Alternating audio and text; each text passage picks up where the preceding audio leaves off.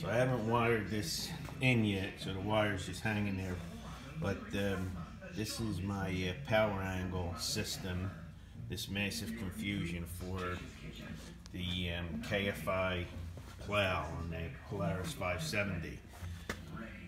I had no way of mounting the winch because it was too big to mount on the frame of the plow, so I had to mount it on the plow itself. It was really easy to mount the winch. Then I made this cable system with pulleys and brackets, and so it comes down, and I tighten the cable with those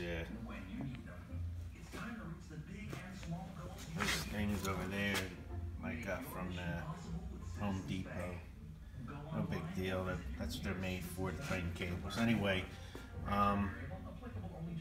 so it's noisy and it's not really the best mechanism in the world, but it works. And it was pretty cheap. I mean, you can get power hydraulic angle pistons units for like $170 I guess, and weld them to the frame and all.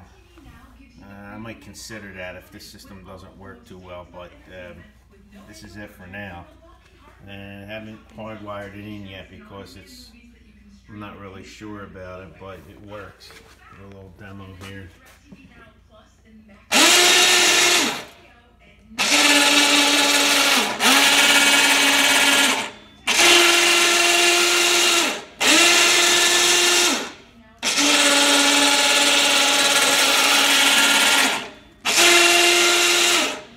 So yeah, it's loud because of this winch, but it works. I think the big thing on this is having tight cables, and the cables are tight enough, and it's wound tight enough to the drum.